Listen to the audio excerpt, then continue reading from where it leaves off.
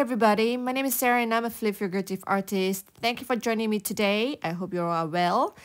This is a Christmas season and I'm very happy. I mean, who doesn't like Christmas, right? So today I'll be showing you the 8th pour of the Betta fish series, and then I have one more video next week and I'll be done with this fish series for now. So please stay tuned for that as well. If you're new to my channel, please don't forget to subscribe and hit the notification button.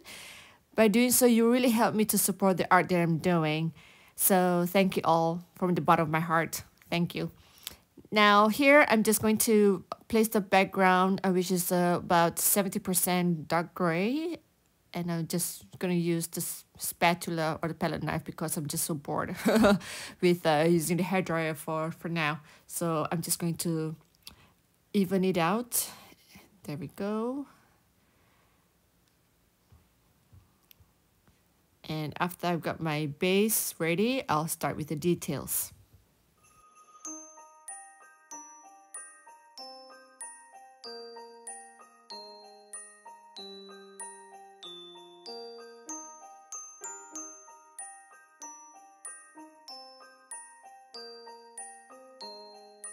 Today's theme is warm tones, so I'll put warm colors like purple, orange, pink, and all the warm colors. So I'm going to start with a very vibrant orange as the outline, and then after that I'm going to add more colors to it. So as you can see, my paints here are thicker now because I don't want it to be so runny like the previous ones. That is why the paints are thick.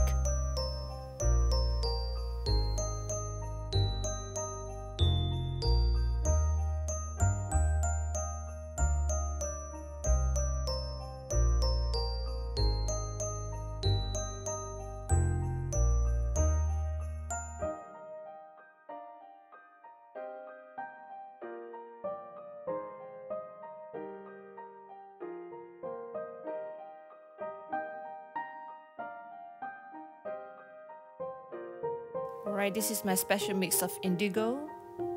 So I really love this color. It's really nice. Now when I drag it, I think it might be a bit too light. That is why I decided to add the black to enhance the overall tones and details of the fish. So I won't be adding a lot of black, just a little bit here and there. And more cream color, pink.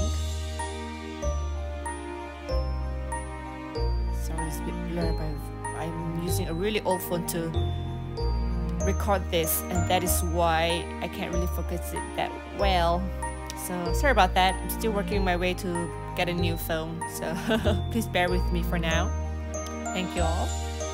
And here I'll be slowly placing the chain and then drag it slowly. There we go.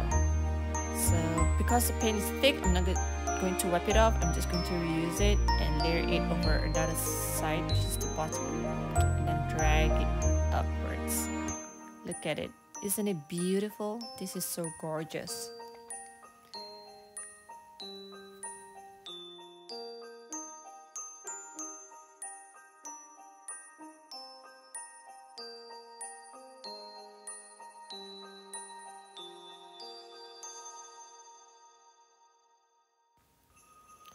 Okay, a baby one, and then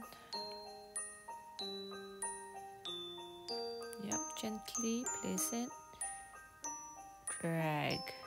Ooh la la, can you see what the black did to this whole thing? Like, the pool is so gorgeous, isn't it? This is beautiful.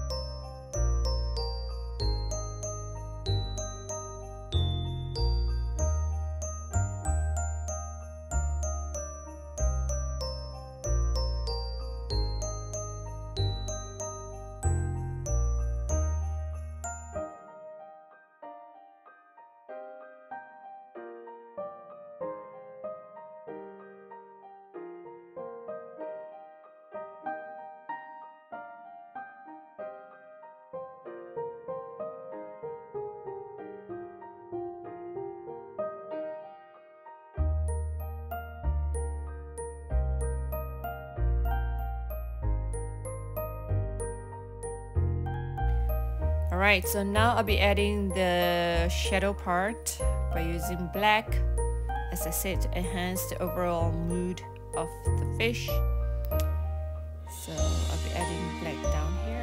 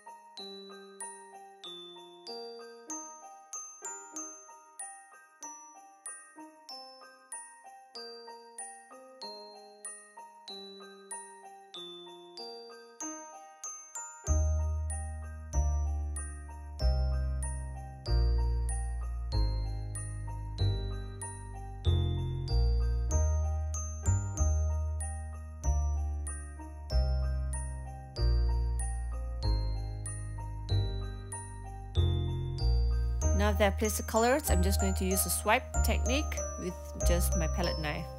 So this is my favorite part. It's simple, yet it can create so much details if placed at correct spots. So ta-da, let me just swipe it. There we go, gorgeous. Okay.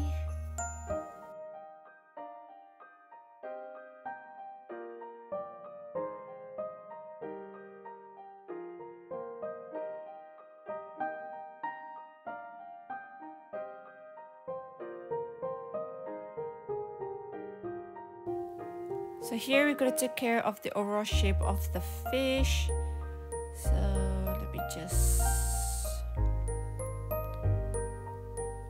touch up the bottom part.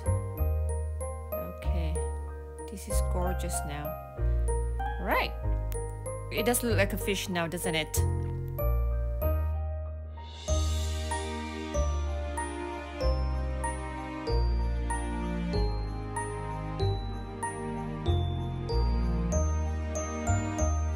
Be adding the gills. I think it's called gills, right? Yeah. So that's it. Just simple.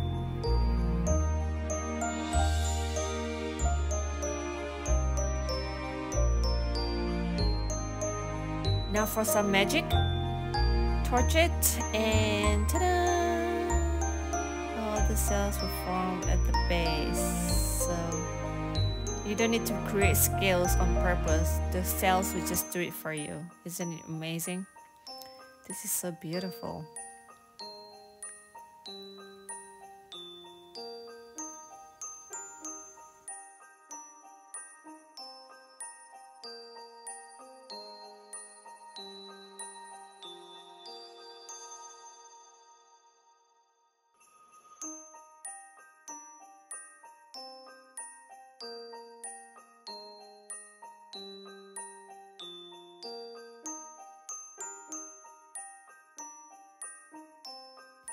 Now for the eye, I just want it to be simple.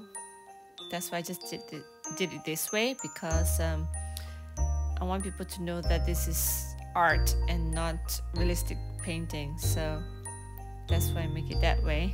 Now remember to torch, because if you don't torch, you have a lot of tiny air pockets and you create holes in your canvas when it's done. I mean, if you like that effect, sometimes I do, and that's why I don't really torch it that well. It does look cool with those tiny holes anyway. So play around and see what you prefer. Now I'm done with this piece. I'm just going to show you the close-up. Now just look at the colors. So gorgeous, isn't it? This chainpull is a really fun technique and can do a lot of things with it. I hope you're thrilled with this piece as I am, and I hope you had a great holiday this season, and see you all soon. Take care all. Bye!